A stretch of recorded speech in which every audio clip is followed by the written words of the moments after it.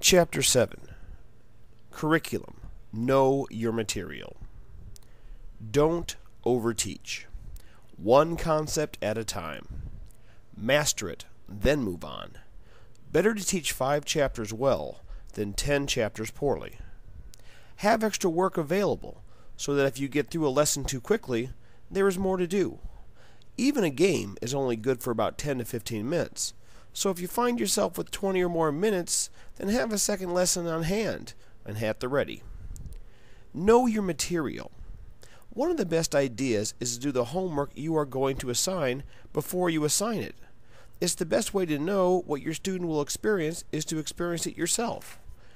Do that for tests and quizzes too.